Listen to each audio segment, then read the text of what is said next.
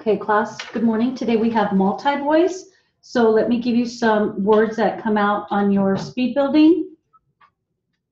You have ex parte, 34th District Court, post-conviction application for writ of habeas corpus. Deborah Fisher, Charles Roberts, Mr. Brown, Texas Department of Corrections, January. You have licensing board, application, co-defendants, indication, is that right? Subsequently, accompany, legal arguments, as far as testifying evidence, nothing further. And so nothing further is, do you know that? And no. N-U-R-T? No. N-O-U, whatever I wrote. N-U-R-T? N-U-R-T. Nothing further is N-U-R-T, you all. You're going to hear that a lot in court, so make sure you pick that up. And then you have district court is D-R-O-U-R-T, D-R-O-U-R-T. And then marijuana is Marin, M-long-A R-N. And then imprisonment is I-M-P-R-I-Z, and then M-T. Imprisonment. You have probation, shock, it's just pro and then bation, 2 strokes. You have application is P-L-I-X with an asterisk. You have subsequent is squent, S-Q-E-N-T, subsequent. And then you have writ of habeas corpus, to stroke it out, writ of habeas, no, habeas. How's it spelled? A at the end, E-A-S? Yeah, I have to remember how it's spelled. Habeas corpus.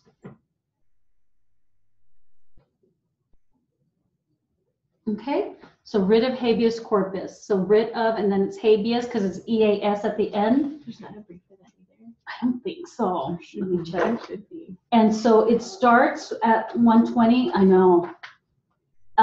Oh, excuse me is K-P-U-M. Excuse me. Let me see if there's one for writ of habeas corpus. Sometimes it's just easier to stroke it out. You know what I mean? Just sometimes for me. No. No writ of habeas corpus. Yeah. I'm sure there's one in that book. H-A-E-B-S. Yeah. No, For habeas corpus. In effect is N-E-F-K-T. Assistance is stance with an asterisk. H-A-E-B-S.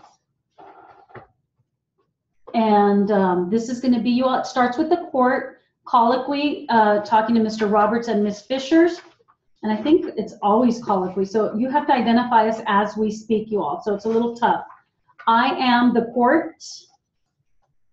Mr. Roberts, Ms. Fisher. The court. Mr. Roberts, Ms. Fisher. And this is going to be 120 for 5 minutes, you all. Multi-voice. Starts with myself, the court. We're here in the state of, well, no, excuse me, ex parte Mike Brown Jr. arising out of cause number 54736 from the docket of the 34th District Court.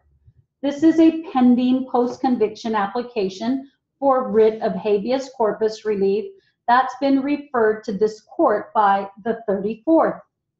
Announcements of counsel. Deborah Fisher for the state. Charles Roberts for the petitioner, Your Honor. All right, and Mr. Brown is present. Okay, I believe, let's see. Just in summary, Mr. Brown was originally convicted in, or he pled guilty on November 13th of 1989 in the 34th District Court on a charge of delivery of marijuana and was sentenced on December the 28th of 1989 to a term of 10 years imprisonment in the Texas Department of Corrections.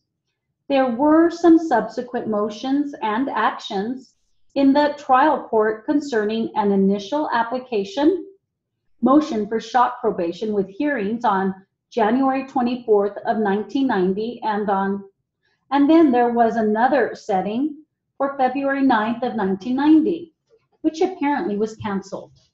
And Mr. Brown went on to serve some time in the Texas Department of Corrections and then was released on parole and is presently on parole. He is, Your Honor. And I think the two primary aspects of the restraint aspect of the case for habeas corpus purposes are the fact that he is still under restraint through the parole process and is also under an impact with regard to state licensing. Yes, he cannot receive a nurse's license with this conviction, Your Honor. Okay. The licensing board has turned down his application based upon this conviction. The application for habeas corpus relief is alleging that he was in effect deprived of effective assistance of counsel as a result of conflict of interest in the representation of himself and 3 co-defendants by initially Mr. Jones, and then in actual representation by Mr. Scott, John Scott, who was associated with Mr. Jones at the time. There's some indication that later on, shortly before trial, there was a statement by Ortega to Mr. Brown and the other 2 co-defendants that an additional quantity of money, I don't recall exactly how much at this point. I'm thinking, as I recall, it's $10,000 or something along those lines. Is that right? I believe that's the figure, Your Honor. An additional $10,000 had been demanded by Mr. Jones shortly before trial. That Mr. Brown and the other 2 coughed up some additional funds to meet that demand. That the 2 affidavits that accompany the application from Mr. Smith and Mr. Tyler indicate that they subsequently became aware that this was something that Mr. Ochoa had cooked up on his own, and that none of that money actually went to Mr. Jones or his associates. With regard to the legal arguments that are being presented, it is contended that Mr. Brown, as I said, was deprived of effective assistance of counsel because Mr. Jones and Mr. Scott, in representing all 4 co-defendants, were operating under a conflict of interest. Okay, anything you want to add to that on behalf of the applicant? No, Your Honor. As far as trying to set the framework for I believe that that is the framework. what the complaint is? Okay, state. Nothing further, Your Honor. Okay, are you ready to present some evidence now on that matter? Yes, Your Honor. We would like to call Mr. John Scott. Okay, is he outside? We've got Okay, and so don't forget, outside is OUDZ, outside OUDZ. Applicant is PLKT. No. PLIKT, yes. PLIKT for applicant.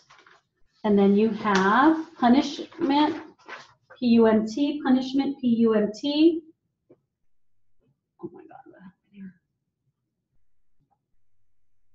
Okay, and then you have, can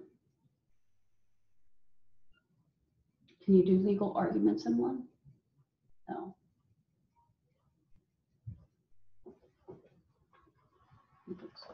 And then you have associates, you all, is S long O RBT, associate, S long O RBT. You have a company is AKPAEN, long A to attach it. And then you have actually is TW long AL, actually. Quantity is QAUNT, quantity, QAUNT.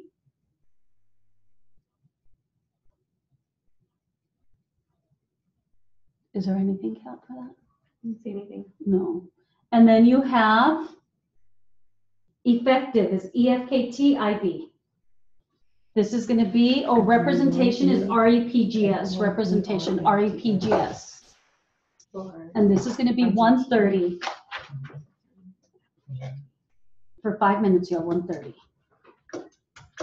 We're here in the state of, well, no, excuse me, Ex parte Mike Brown Jr. arising out of cause number 54376 from the docket of the 34th District Court. This is a pending post-conviction application for writ of habeas corpus relief that's been referred to this court by the 34th.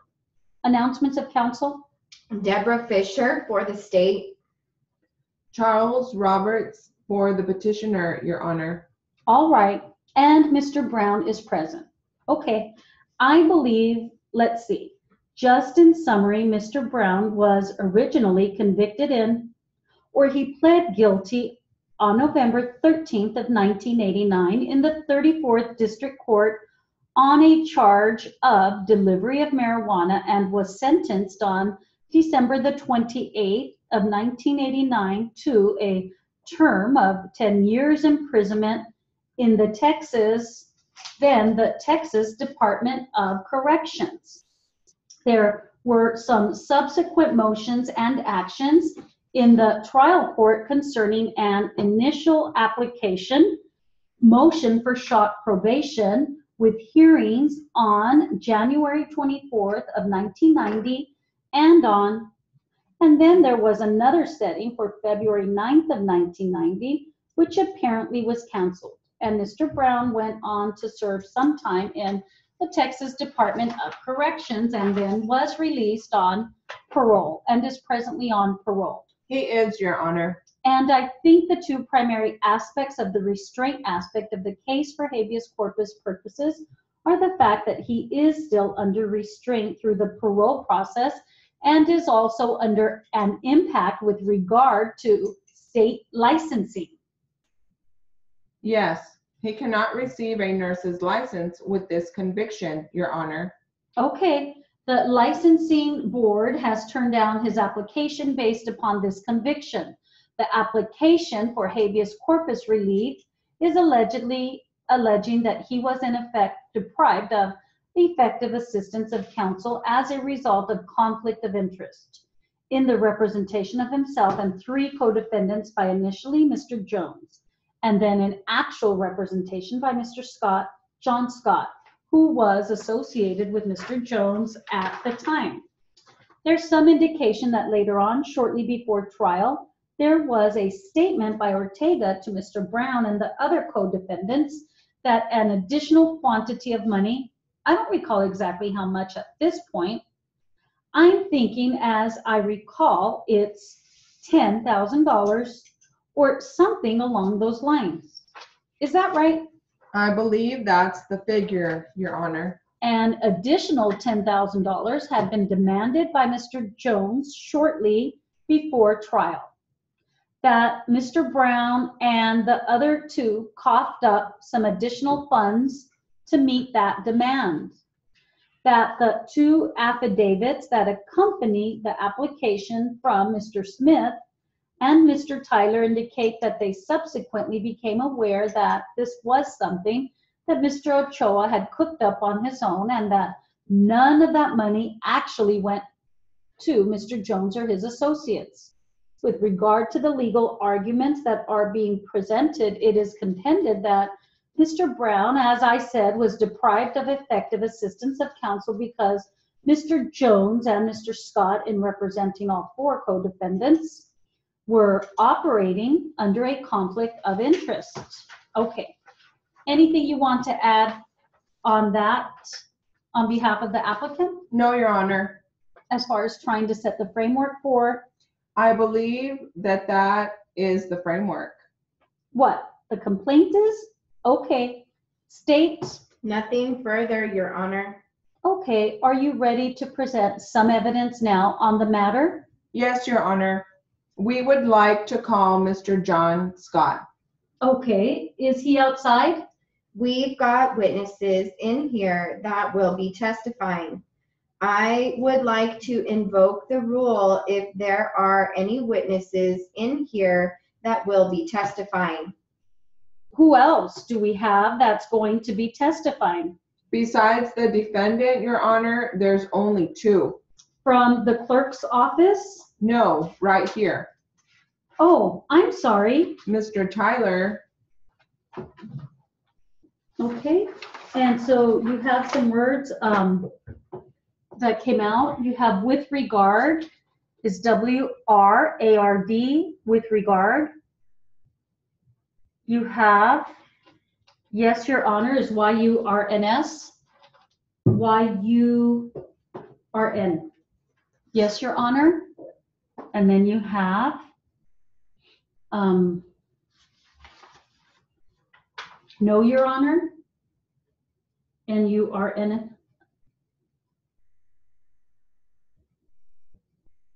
No. N-U-R-N for no, Your Honor.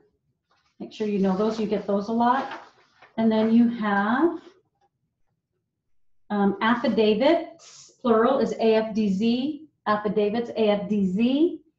You have,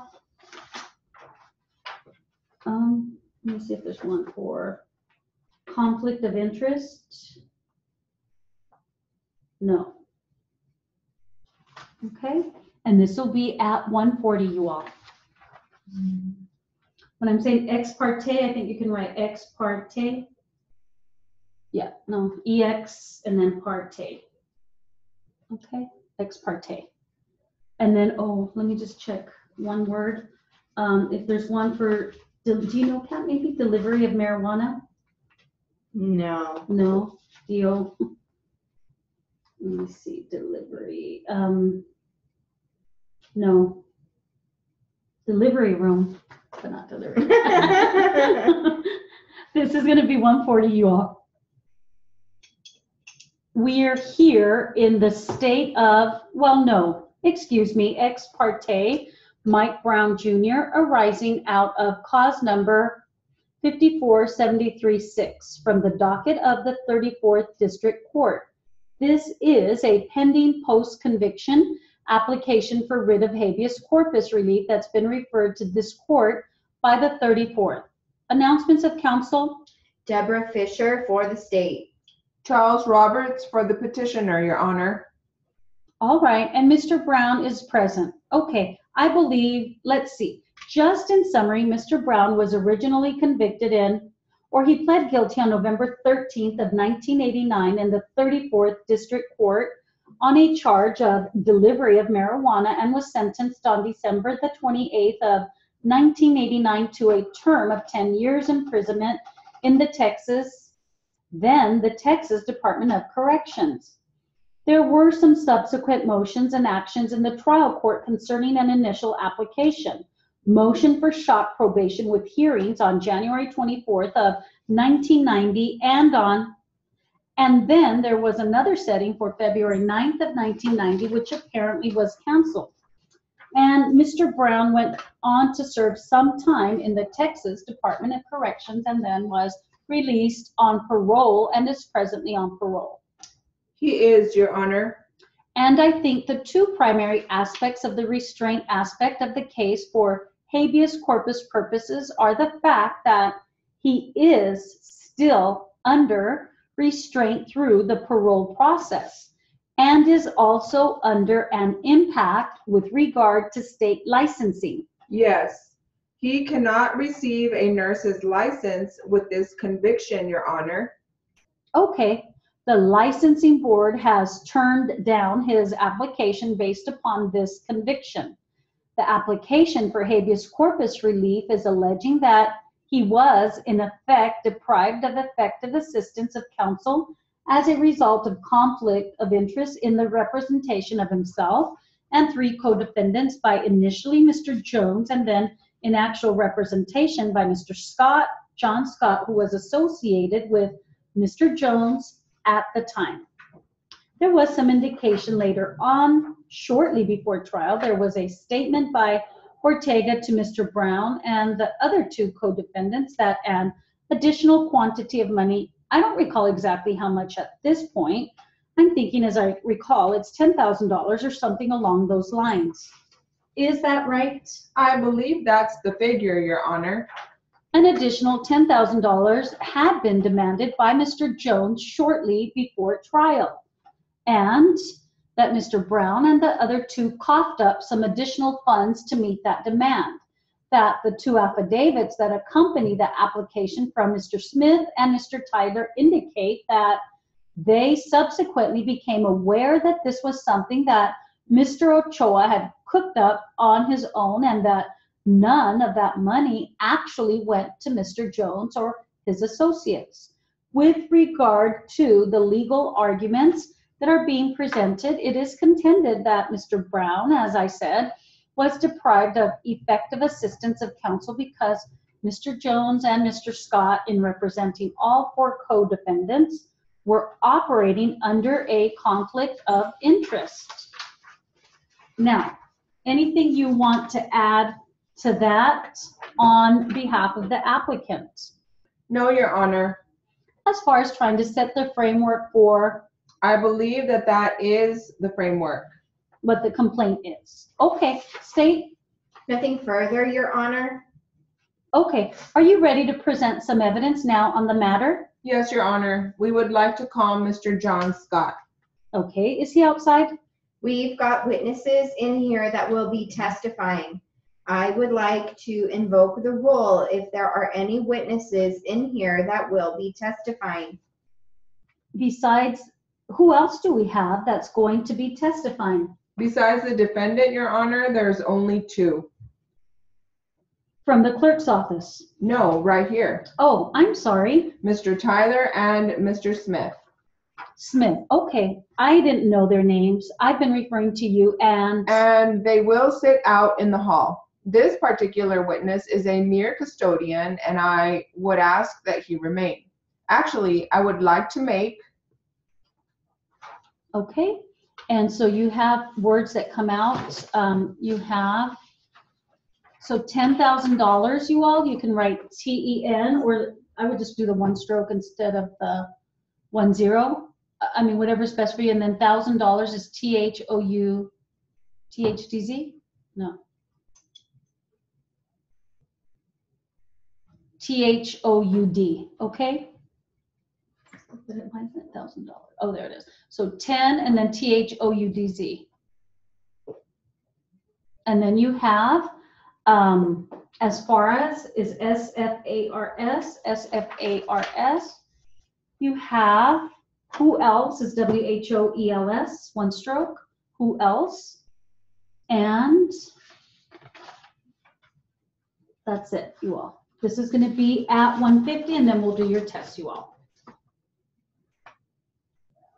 We're here in the state of, well, no, excuse me, ex parte Mike Brown Jr. arising out of cause number 54736 from the docket of the 34th District Court. This is a pending post-conviction application for writ of habeas corpus relief that's been referred to this court by the 34th.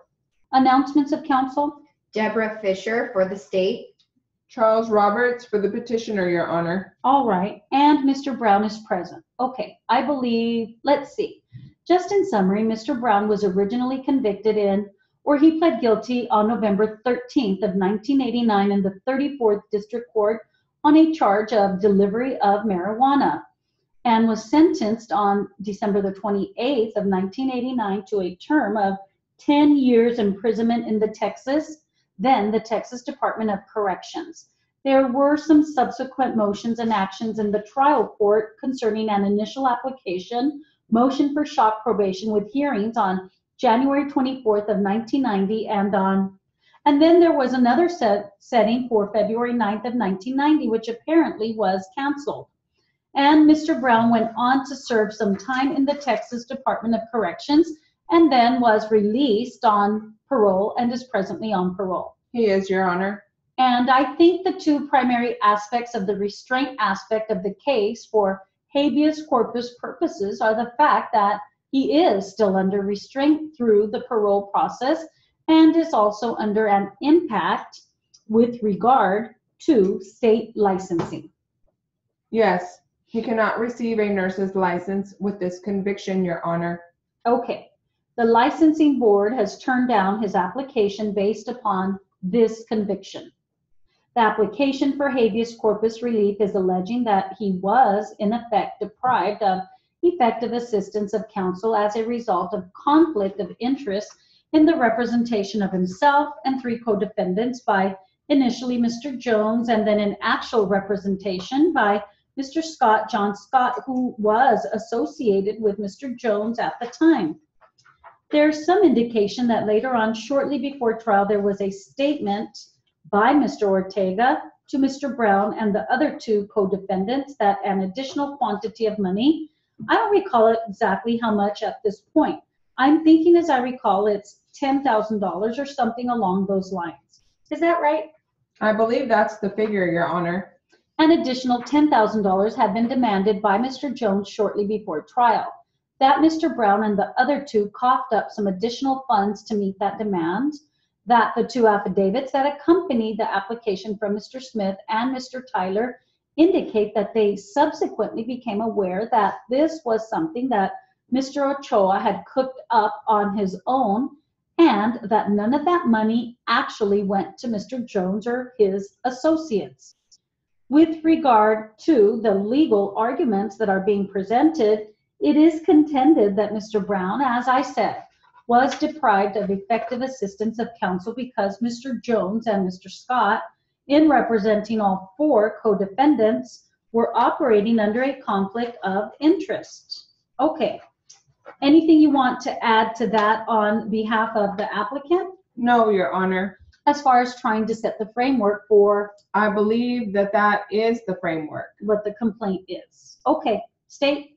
Nothing further, Your Honor. Okay. Are you ready to present some evidence on the matter? Yes, Your Honor. We would like to call Mr. John Scott.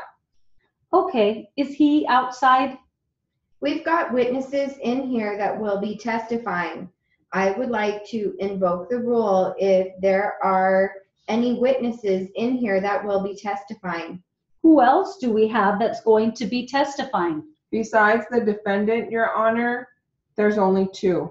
From the clerk's office? No, right here. Oh, I'm sorry. Mr. Tyler and Mr. Smith. Smith. Okay. I didn't know their names. I've been referring to you and they will sit out in the hall. This particular witness is a mere custodian, and I would ask that he remain. Actually, I would like to make the court file an exhibit in this case okay. for copying later. If we can agree to that. That's fine. All right. That will be admitted and we'll make a copy of it. And I'll take judicial notice of the contents in the clerk's file. Do you have any problem with the clerk's remaining? And so real quickly, let me just give you trial court is T-R-O-U-R-T, trial court, T-R-O-U-R-T. And we'll get ready for your test, okay?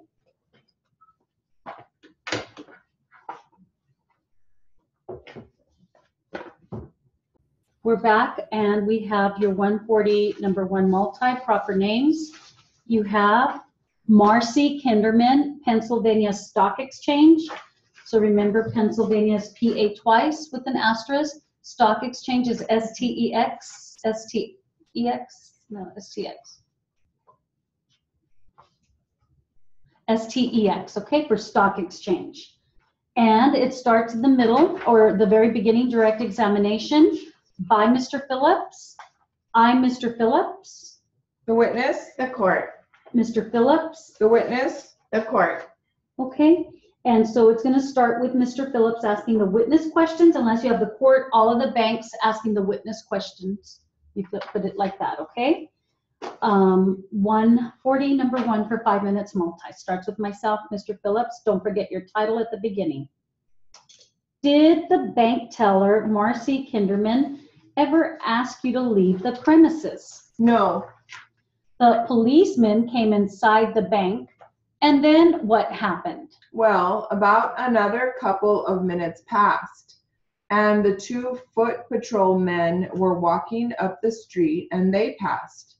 As they were passing the bank door, they looked in the bank and they waved, and then they came in the bank. Who waved? The police outside or the policemen inside? The 2 policemen that were walking up the street waved. Did you see anyone inside waving back? No, I was up at the counter, so that makes me about 50 or so feet to the west of them. What next? I waited a couple of minutes or so, and then I walked down past the counter to see, I wanted to see what was going on. Then I stationed myself between the bank door and the door of the teller's door. There's a little bit of separation there. There's distance of maybe about 15 or 20 feet. 15 feet, I would say. Is that bank premises or Pennsylvania Stock Exchange premises? Neither or both? It's actually one whole building. It's all one building. At this time, with your right hand, did you push some leaflets off the counter by accident? I would say no. I just flicked them with my finger on purpose. Did you push them with your finger? Can you describe to me how you did that? As far as I know, I made a motion with my fingers, flicking them, here, like this.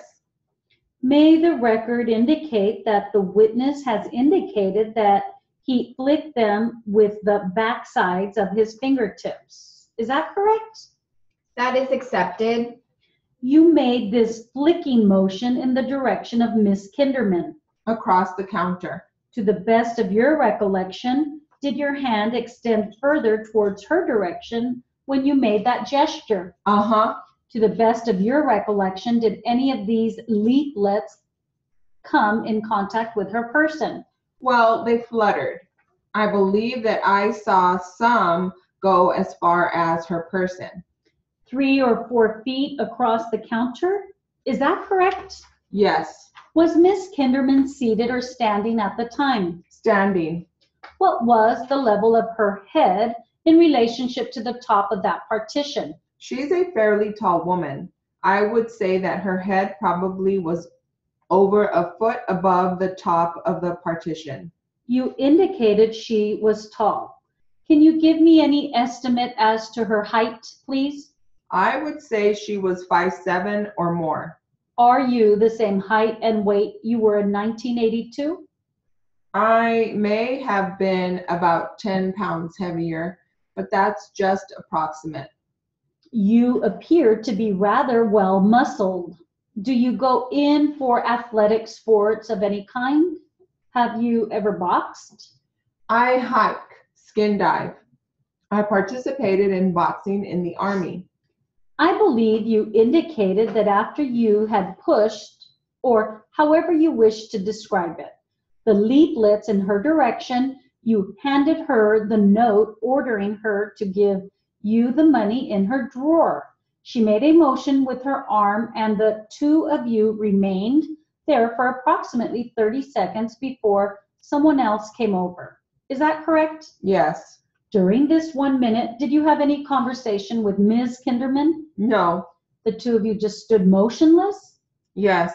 You made no conversation with her at all? Not that I recall.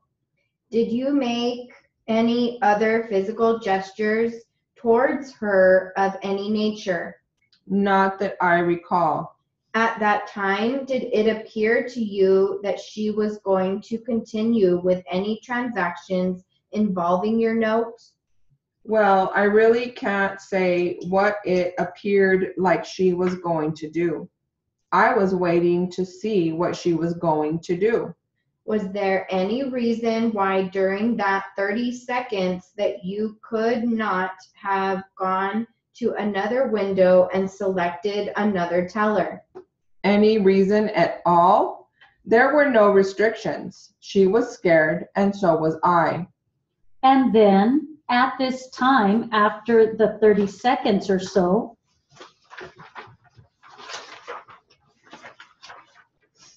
and we'll get ready for your 140 number 2.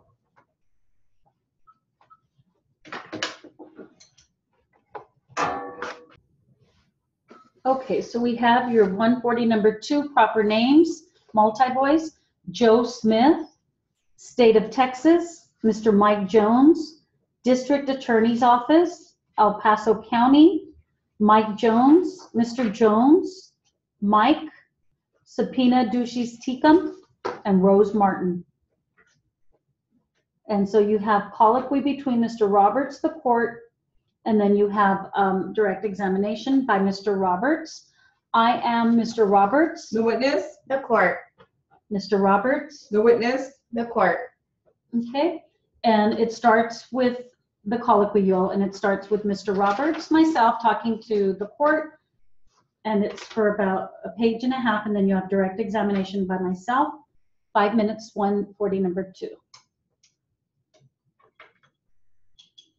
Your Honor, since my voice is soft, can I sit up a little further Sure, that's fine. so that the court reporter can hear me? Before you do that, let me, by way of trying to set the framework a little tighter if we can, let's see if we can get an agreement as to what the legal standard is here. And if either of you disagree, please let me know. Basically, we're looking at 2 things on this multiple representation conflict of interest.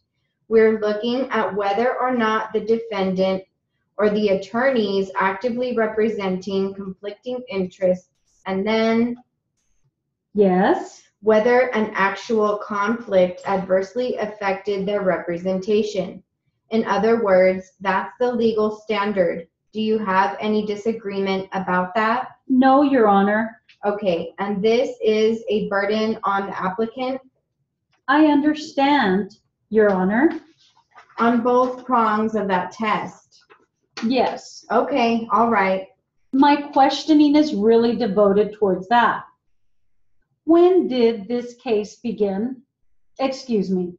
Would you state your name in the record? Joe Smith. And you're an attorney here in the state of Texas. Yes, sir. And you were so employed in 1986, 87. Yes, sir. I've been licensed to practice law in the state of Texas since April 29th of 1974. And at that time in the 86, 87, 88 era, were you working for Mr. Mike Jones, another attorney? In 86 and 87, Yes. I was working for the district attorney's office So this would be of El Paso County. in 88, right? You began working there. If memory serves me right, Mr. Roberts, and please don't hold me to this, I think I went to work for Mike Jones on June the 1st, 1988. Okay.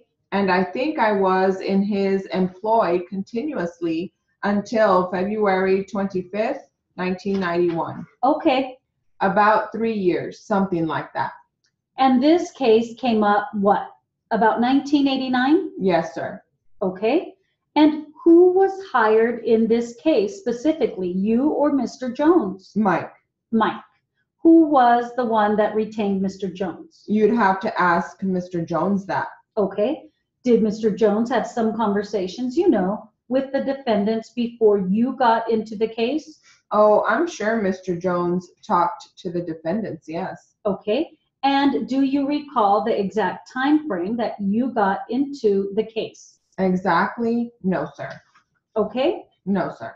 Now, I just remember, Mike would have turned the case over to me because it was a state prosecution. And I would have started doing what you have to do on a criminal case, such as get discovery from the district attorney's office, talk to the clients, get their version of the facts, take whatever legal steps I thought were prudent and necessary. Okay. Now, there are some notes which you have forwarded on to the district attorney's office as part of your affidavit. No, sir. I've not forwarded anything over to the district attorney's office. If you're referring to these notes here, Yes. The exhibit to my affidavit? Yes. That was taken from Mr. Jones's file, and I understand that Mr. Jones has turned his file over to the district attorney. I don't have anything. Okay. This is a copy that the district attorney allowed me to look at, and that is my handwriting. Those are my notes. So Mr. Jones just turned his file over to the district attorney's office? I assume he did. I don't know. That's where I saw it. Your Honor, could we get this clarified at this point? We've got some subpoenas out for this file and have had them out for a while, and this may be the reason we do not have a response. I don't have the file, Mr. Roberts. Okay, I understand. A subpoena ducis tecum was served on Rose Martin, my secretary, yesterday. Yes. But that's okay. If I had it, I would have brought it. Just like I've never been personally served a subpoena in this case, but I've been. Okay, we'll get ready for your 120s, you all.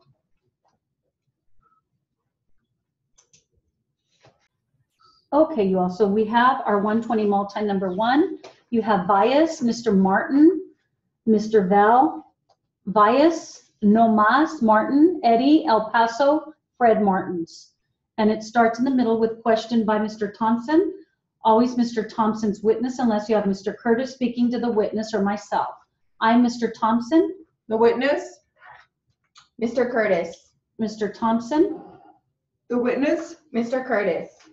And this is 120 multi-voice number 1, starts with Mr. Thompson asking the witness questions, unless you have Mr. Curtis speaking to either one of us. 5 minutes, you all. You mentioned earlier something about construction. What did Bias say about construction? Object to form.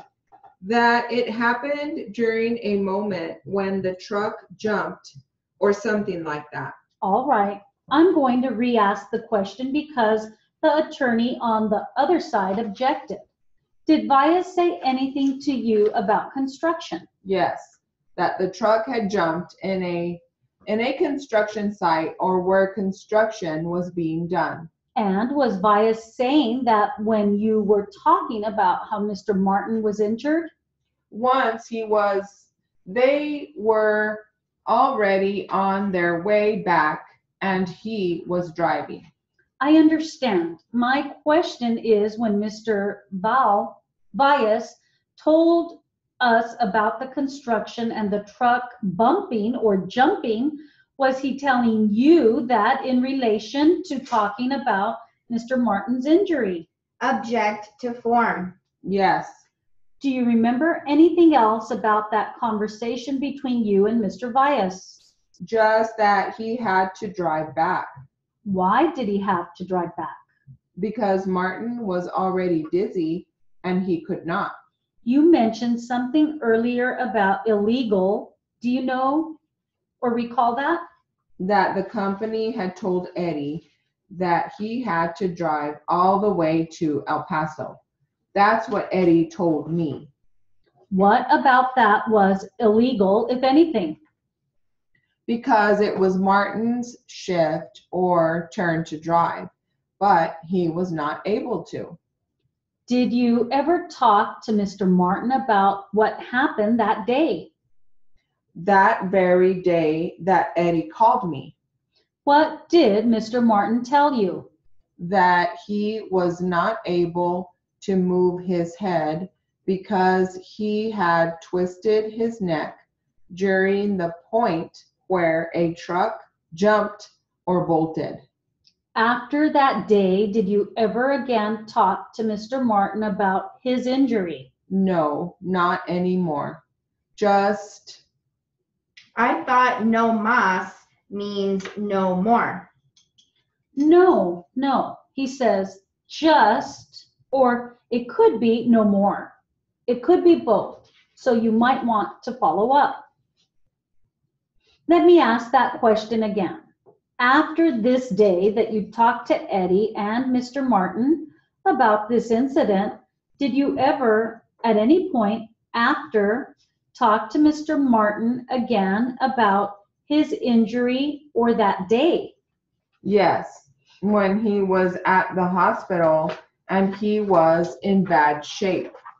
You talked to him while he was at the hospital?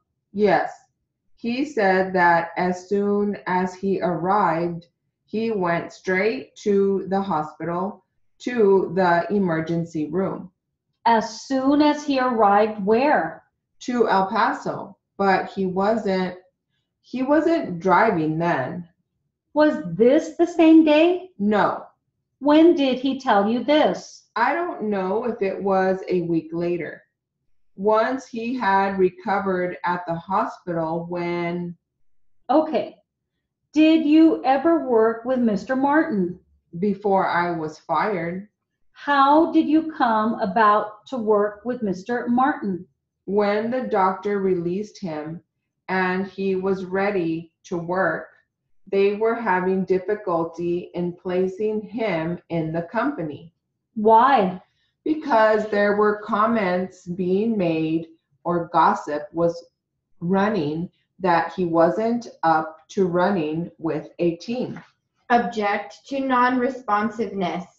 Where did you hear that? Object to form. Amongst the same drivers. Did you hear any comments about Fred Martin's ability to drive a truck Object to form. when he came back to work? Well, I had met him with me. Prior to him driving with you, did you hear things about Mr. Martin and his ability to drive from the company employees? Object to form. In the same company. What did you hear? Object to form. When I spoke to the owner of the company that he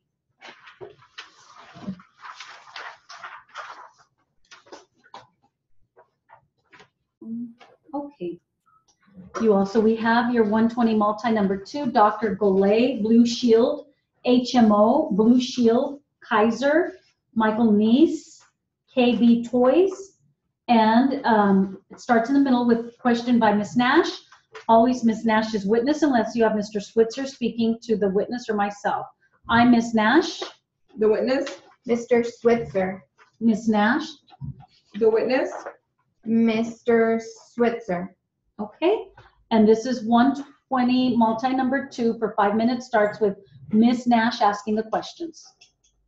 Was it after you were married? yes. And what prompted you to make an appointment with him?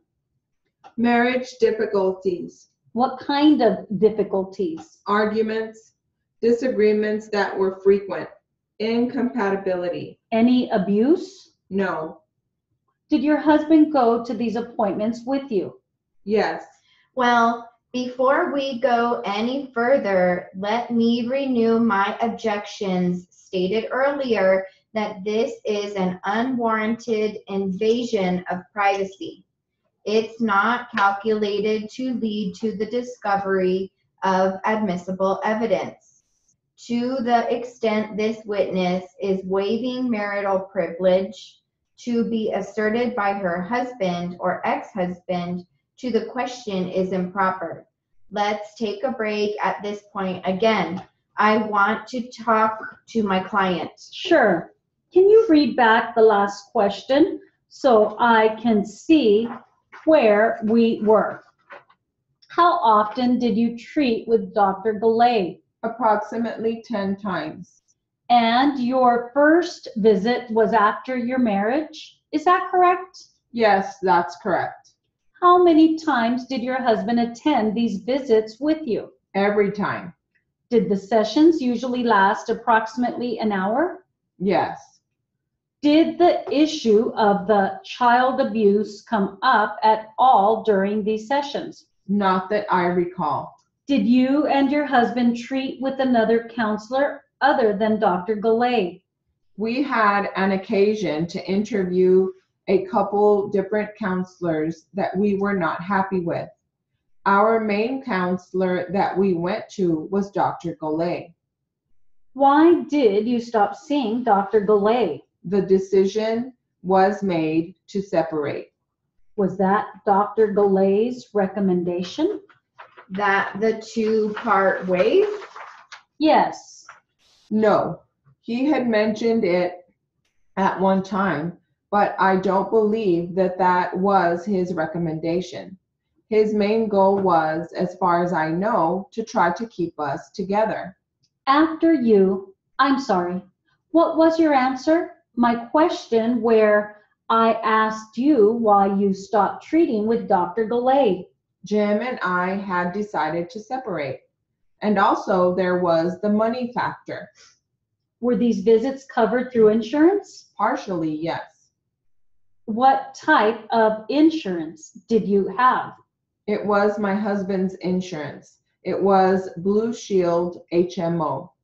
Did you have that insurance the entire time you were married? Yes. Are you still covered by Blue Shield? No. Do you have any insurance now?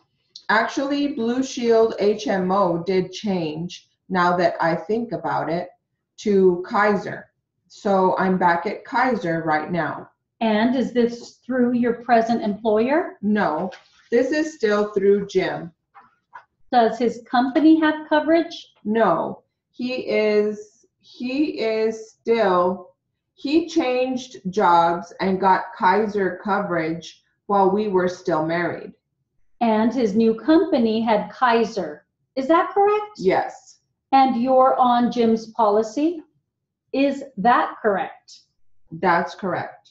Where did you meet Michael Nees? KB Toys. Was he an employee there also? No, he was an employee in the same building, different company.